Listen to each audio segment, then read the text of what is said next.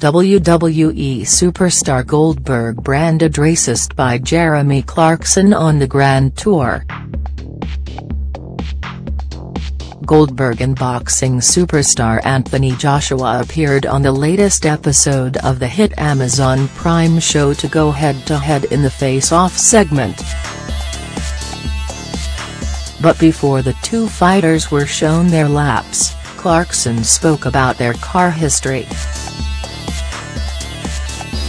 Having talked about Joshua's modest first car, a Vauxhall Astra, the presenter turned to the American wrestler to list his staggering collection of cars.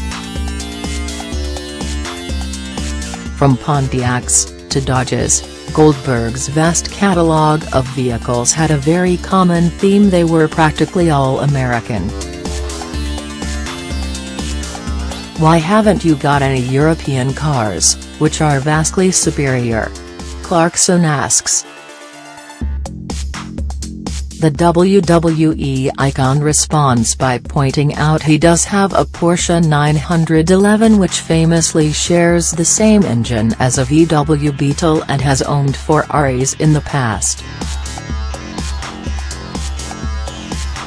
"So you have a VW Beetle and no other European cars?" the host says. "Well, I think you are being racist, quite frankly, with your choice of cars here, because this is just so American." Thankfully, Goldberg saw the funny side and laughed it off with Joshua. Season 2 of the Grand Tour is available to watch on Amazon Prime Video now.